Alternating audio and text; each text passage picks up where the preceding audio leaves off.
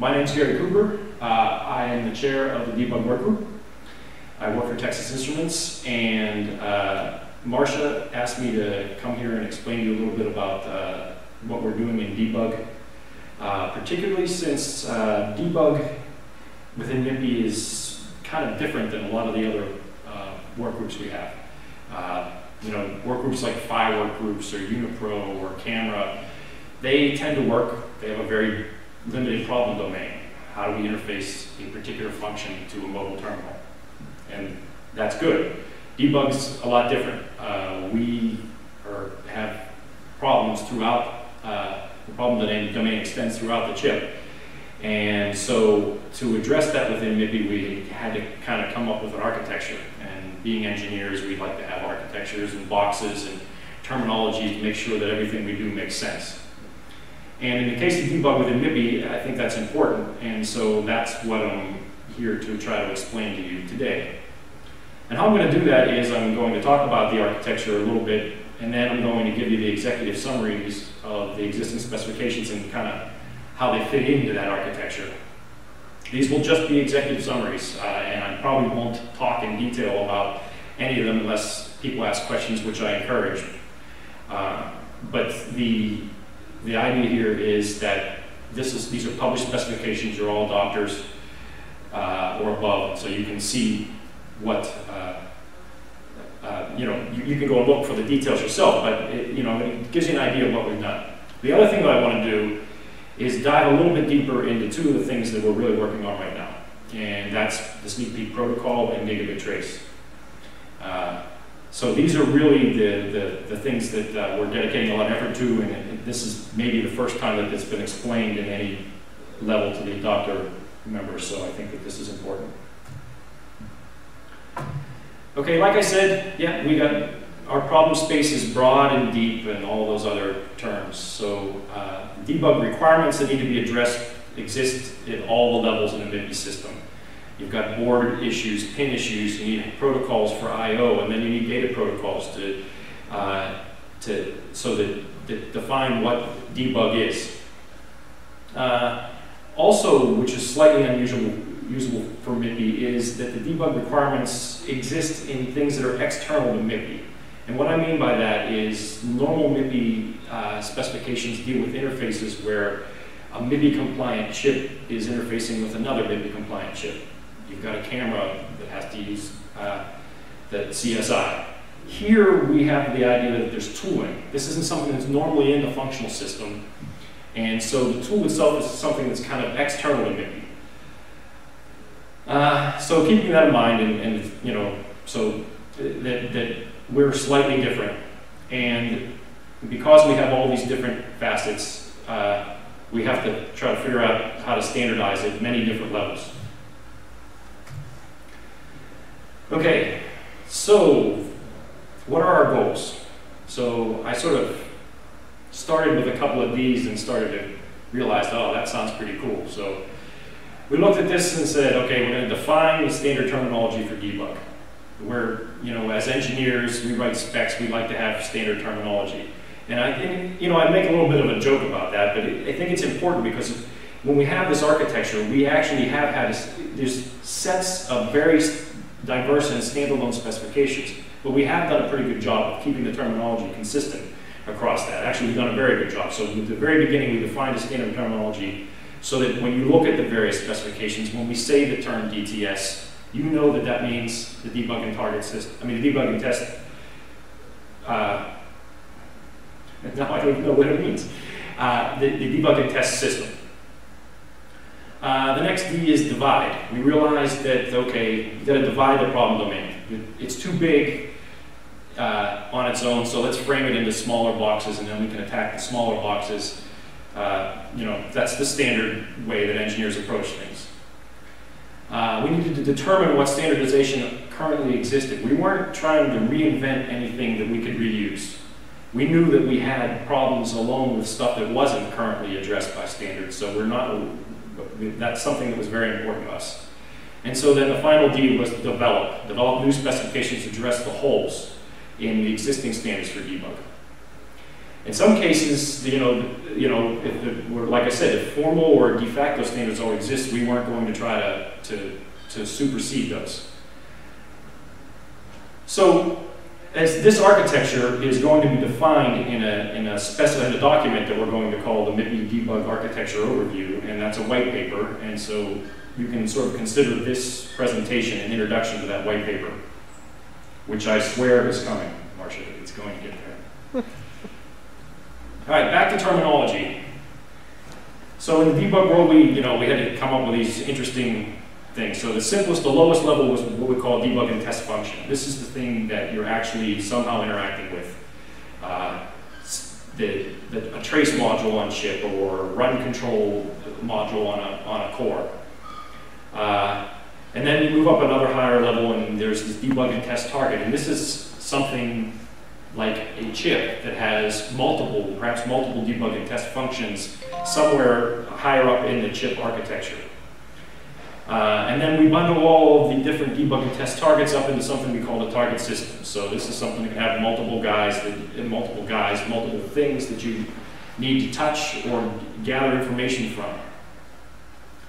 So then that's on the target side. Then we move over to the other side, in the tooling side. So we came up with this cute word called the debug and test controller.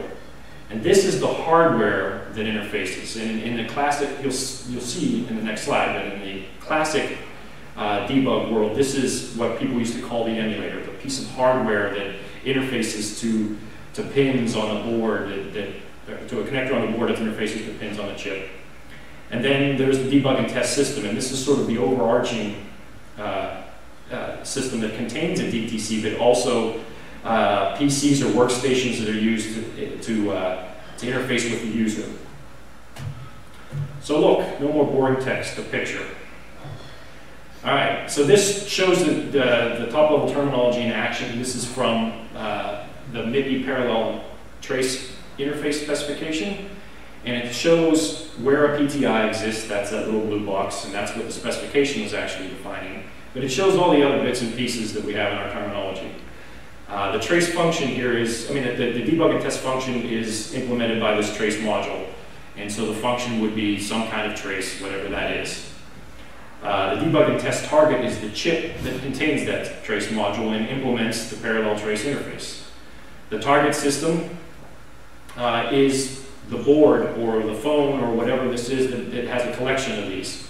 And then over on the tooling side, we have the debug and test controller. This is the emulator that you buy from many of the tool vendors, and then those are connected by some other cable to a PC or workstation, and that's your debug and test system. Okay, now back to the dividing the problem domain. So we came up with these 4 acronyms that sound kind of august: the debug, access, and control system. But what this is just the subsystem or the collection of functions that allow a user to directly and intrusively interact with the target system. These are the things where you're doing direct run control with the system. You're halting the processor, you're reading out registers, you're querying the state of peripherals or memory. These are the things where the user really knows what he's doing when he's trying to find a problem or analyze the system in some way. So that's the DACS. The debug instrumentation and visibility system is different. This is the non-intrusive one. This is where you might not really know what's going on, but you know you need to find some things out, and you don't want to be intrusive to the system. So this is the bus looping, the trace kind of functions where you're pulling data off the chip, and while you're doing that, you're actually having no impact on how the system's behaving whatsoever. We have another subsystem or subdomain that we call the system test subsystem. And this is really focused on manufacturing test.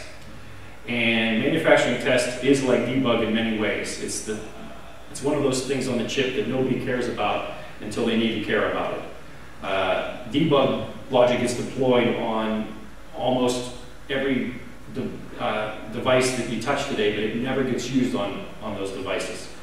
The system test stuff, the device test logic, is deployed in every system and only gets used once. So we're both kind of in that category. Well, in the case of the system test subsystem, we acknowledge within MIPI Debug that it actually exists, mainly because we're often asked to share interfaces and logic with that subsystem, but we in MIPI have made a conscious decision not to really specify anything there, but we keep it as a placeholder on our architecture block just because it makes it look better. The final big subdomain is the debug physical interfaces. And DPI is basically defining the behaviors of pure physical interfaces, either pin interfaces or connector interfaces. And I think that's probably relatively easy to understand. Okay, another picture.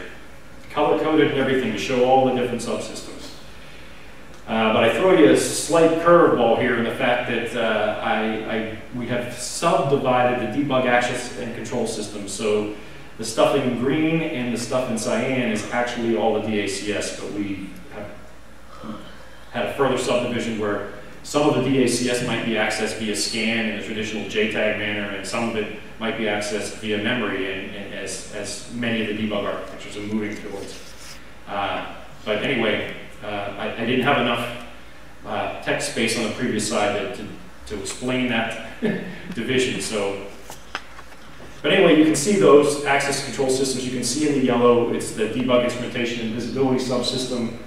The pin interface is the orange stuff at the bottom, and the test stuff is in red.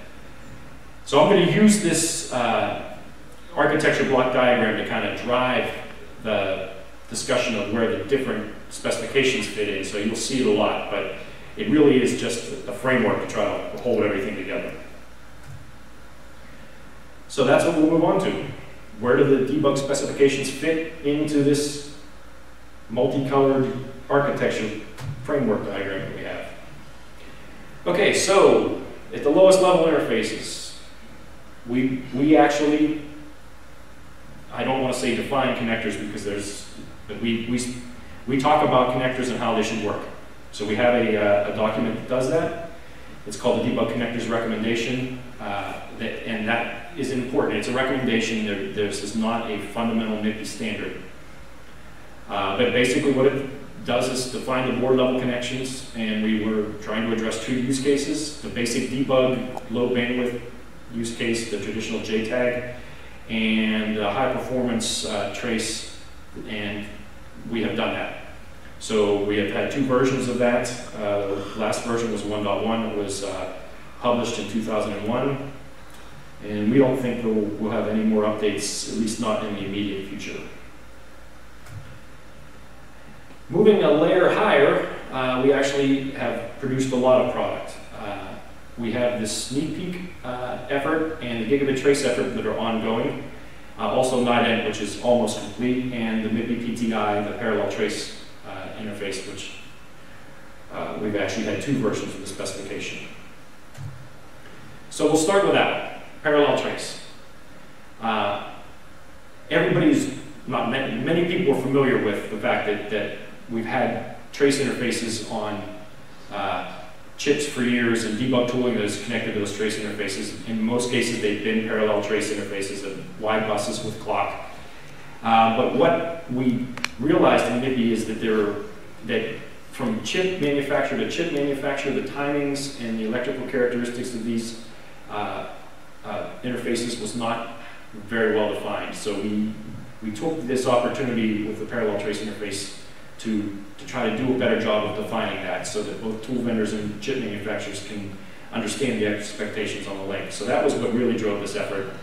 And then with the 2.0 version, we developed a specification for port sharing, so where a single board level connector can be used to share the trace connection between multiple devices on a chip, and allow you to have the flexibility of scaling the amount of trace that you receive, the amount of pins that are allocated to both.